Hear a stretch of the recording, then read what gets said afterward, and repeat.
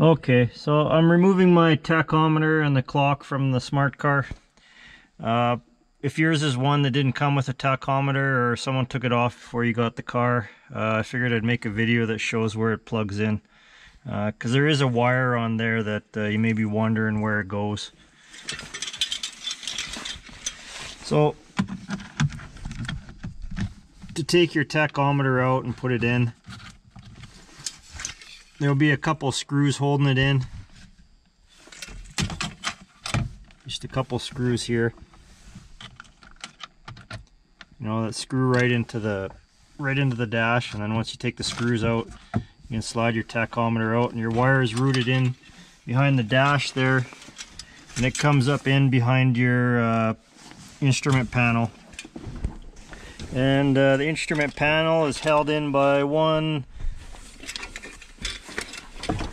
2, 3, 4 screws. If you do one side there, you might miss the other one and wonder why it's not pulling up. But if you take all 4 out, the instrument panel comes up pretty easily, and then you can get behind it. And then once you get your instrument panel out,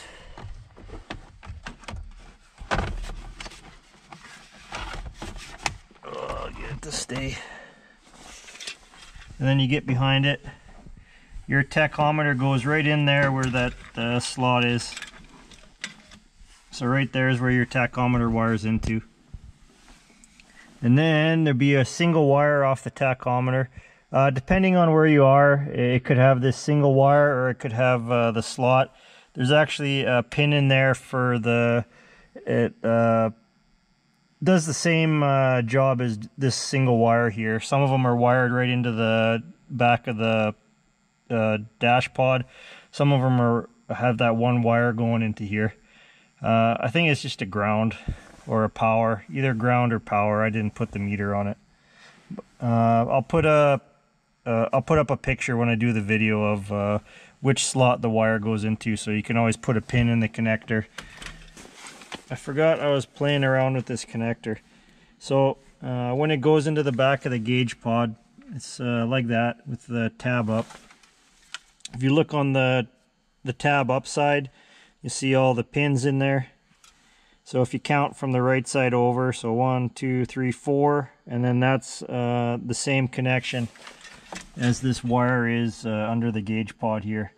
So if the gauge you have doesn't have that wire on it, doesn't have this single wire, then that's the pin it needs to be plugged into there. So from the right side, 1, 2, 3, 4. From the left side, 1, 2, 3, 4, 5, 6. So here's the connector. It just plugs it into the back of the dash pod there, and then there's the single wire that came with it, and that just ties into this blue one here. So that little blue one, it might be bundled up with the rest of the wires there. So you might have to untape it and then put it together with the single one there. I've seen them with it's got like a splice from Mercedes on it, so you see a little red dab of glue on there and then some tape around it. It's all that is a splice. It's not a resistor or anything like that. So yeah, you just got to find that little blue wire, and if yours has the single wire like this one came with, then that's where that goes. I'm not sure why they went with wiring that wire into the dash here, or into the I don't know, with the rest of the wires here. Could be something to do with over time. Maybe it got weak and then started shorting something out. I don't know. But there is 2 configurations. So if you have a spare wire, then it's here. And if you wanted to wire it into that one, then you have to get a small enough pin that'll work for that connector. So if you're taking your tachometer off, you got to route that back out there. You know, just pull it through and try to get it not to snag, and then get it out. For your clock, if you're moving the clock or putting a clock in, the clock is very simple. Same. It goes in the same way. Just just held in by 2 or 3 screws there, and then the clock just plugs into the side of your set of switches on the top here. And all it is power for the lights and power for the clock. Yeah, just a ground and 2 powers going into it. So one is for the dash lights and then one is for the power for the clock. But I'm taking them both out.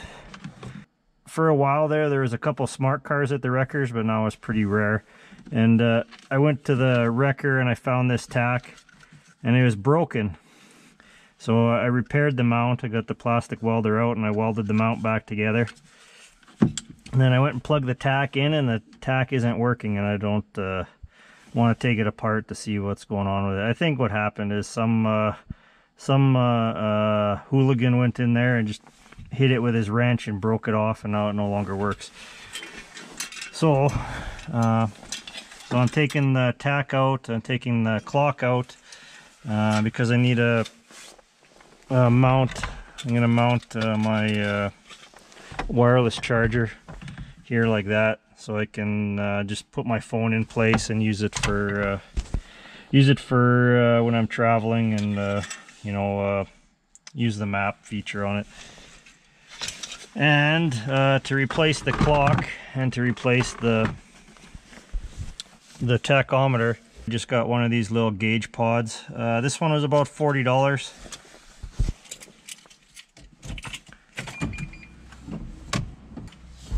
It only comes on when the alternator kicks on.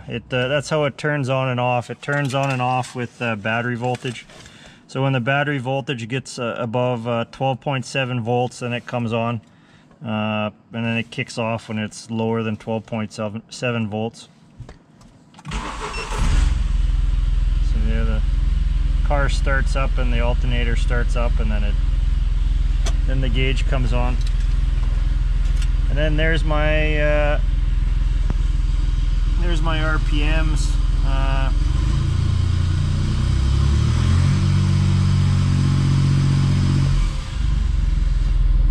There's my the time, so that's what time it is now. It's 12:39 a.m. My speed, the distance I traveled, the time I traveled, kilometers per liter. Here in Canada, we go by liters per 100 kilometers, so kilometers per liter. So if you're getting 100 kilometers per liter, you're getting 5 liters per 100 kilometers. So you got to do a little bit of math to make it work. So that's about what the car's been getting, but who knows if the gauge, how accurate it is, because the smart car doesn't have a whole lot of sensors. And you have to go through it and set how many cylinders and the cc of the engine and all that other stuff. So, but this gauge could be for gas, and diesel is a little different. I don't know, but it has a whole whack of different settings on it. You know, you could brake test.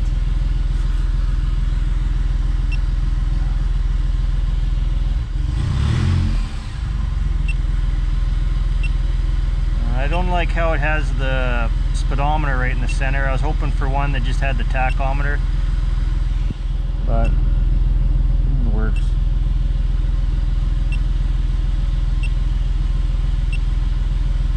And there's battery voltage, GPS signal, direction north. You know, so there's lots of different sensors. It doesn't have I was trying to get the temperature to work on here. You got to actually go to, so all smart cars have the temperature for the dash, you know, where it has, you know, it tells you the ambient temperature outside. All of them have the thermometer on it, but you got to go to Mercedes and say, hey, I want you to turn the temperature sensor on my car. And then they'll turn it on, and then you'll get the whatever temperature it is outside for like $70 or probably more, whatever they charge. You know, they couldn't just give it to you from the factory with it working. They have the thermometer on it. It's just programmed not to take the data from the thermometer and give you the reading on the outside. They got to actually put it into their star system and turn it on. You know, and then you get the temperature data on the dash. So it's kind of silly. But I don't know, maybe it's a way of making money off the smart cars. You have to buy all these little options. So that could be one of the reasons why the tachometer doesn't work too. When I got this car, it didn't have a tach or a clock on it. So maybe you got to go to Mercedes and get them to turn the tach on too. I don't know. But I don't know. Maybe I'll try it in the other car, because the other car has a tach on it. So anyway, yeah, that's the little gauge pod. So, and that allows me to eliminate both gauges on there. And to buy those gauges, even on eBay, they're like, I don't know, like $60–70 or more for the gauges. And for the little gauge pod here that cost me like $40, I think it's a good investment.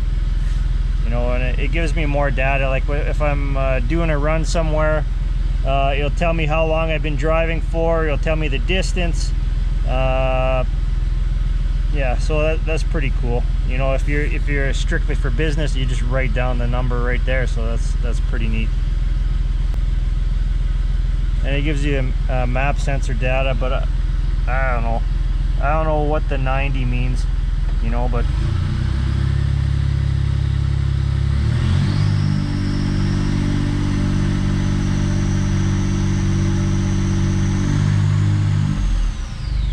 you step on it, you can see it moving. Going down the road, it goes to like 120. I don't know, maybe it just is taking extrapolating data from a bunch of variables and is giving that 90. Maybe it has a baseline at 100 and 90 is like at a vacuum, and then above 100 is positive pressure. I don't know. So I don't know what the 90 means for the map sensor. I got my I want the RPM over there, and I want liters per kilometers on the other side. So it's pretty cool. I just played with it a little bit, but it definitely beats the two big eyeballs on the dash. There we go. And I got map on that side. Air fuel. Is that ratio? Okay, so more turbo, it should get leaner.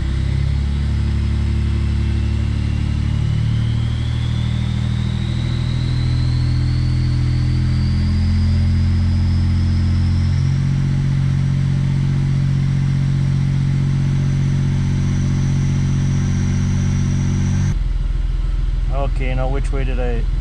Oh, good, I did it right. Thought I was gonna run it the other way. There we go. So I got my mileage indicator there, I got my RPMs, my time traveling, the distance traveled, the speed I'm traveling, and the current time. So everything all in this one little gauge, and it sticks right on the dash. And one other thing I forgot to show about this little pod that's cool is you can clear codes and read codes.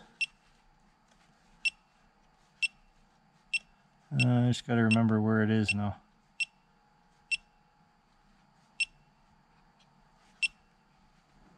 Oh, right there.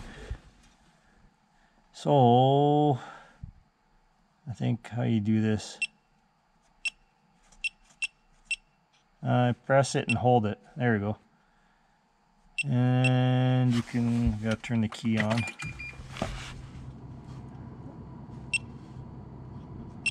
Scan DTCs, no DTCs, and then you can clear codes, clean DTCs. You can do a data stream. That's what it was at.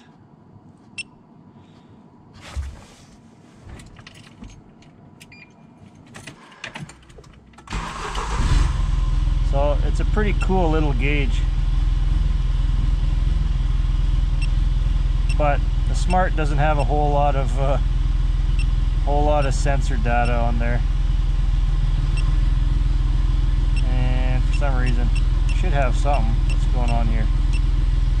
Oh, maybe because I didn't have the key on.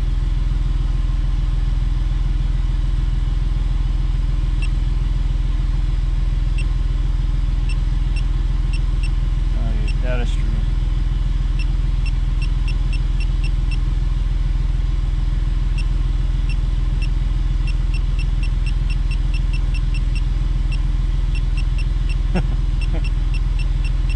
Okay, oh there we go. I got battery voltage, distance since the odometer was, since this unit's been reading it, 162 kilometers, trip distance, drive time.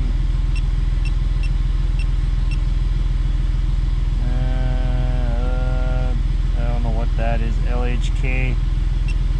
Anyway, so not a lot of freeze frame data. Smart doesn't have a lot of sensors. But anyway.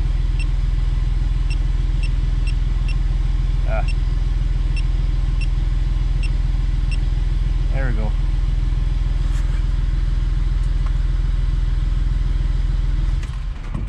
And for some reason it's not reading RPM. It does that sometimes, I don't know why. But if I disconnect it and reconnect it. Okay, disconnected, no power. And reconnect it, or when it shuts down on its own.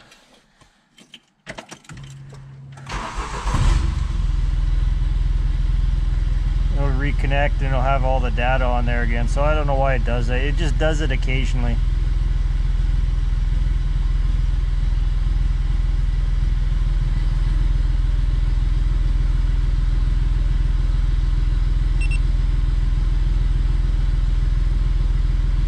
And then there's my RPMs.